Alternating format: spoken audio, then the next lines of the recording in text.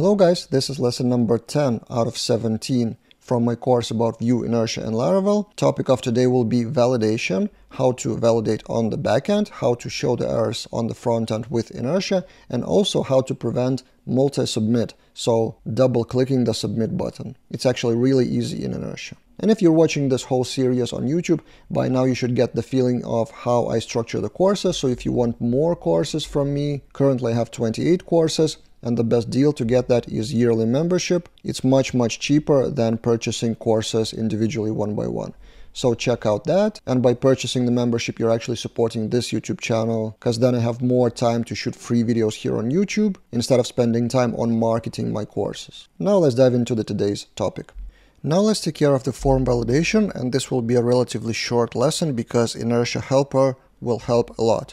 So first, let's create on the backend, instead of this request, let's create a form request class. I'm a big fan of form request class validations in Laravel. So we just do PHP artisan make request store post request like this. Then we replace the request here with store post request, autocomplete by my PHP storm, so we don't need that request here anymore on top. And then inside of that store post request, we return authorize as true and provide the rules for our validation, which is title required and content required, like this. And let's, for the purpose of demonstration, let's have a title of minimum 3 symbols or something like that. And then in the controller, we don't need to provide those fields anymore. We can just use request validated because it returns all the fields that are listed in here, title and content. That's exactly what we need. So on the backend, we're ready. On the front end, in the create view, since we're using use form here, all we need to do actually is define a property. So props, and we need to add errors object like this. So you don't need to catch errors, you don't need to define errors in detail. All you need to do is define this, and then the use form helper will take care of everything for you. So if the error happens, we will show the error message. And to do that, under each of the inputs, we will do div, for example, class text red 600, for example. Then inside, we will have errors related to that specific field, which is title. Form title corresponds to errors title.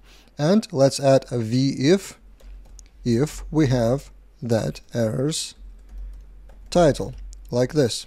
And let's copy and paste it underneath the text area as well. So paste here, content and content. We save, build successful. Let's try it out. Refresh the page, save post, and the title field is required, the content field is required. If I add a few symbols here, save post, title must be at least 3 characters, so the validation works. Of course, for simple required rules, you can use a simple HTML property like required here or something, but for the demonstration of validation in general in Vue.js, I wanted to show you this logic. And also another feature of that form helper is that we can easily disable the submit button to prevent multiple submits. So for example, if your backend takes a while to process that, for example, in the post controller here, let's add a sleep of 2 seconds, for example. And now if we submit our form with fake filler Chrome extension, for example, let's take a look at the network tab. We click save post, click again, click again, click again, and within 2 seconds, we have multiple requests to the form, and we have 5 posts added. So to prevent that, we can disable the button. And this can be done with disabled equals form processing. And as you can see, it is even suggested by my PHP storm. So we save, build successful. And now if we refresh our form, again, fake filler Chrome extension, save post, and no matter how much I click, there was only 1 submit and only 1 new post. So this is another feature of form helper with Inertia.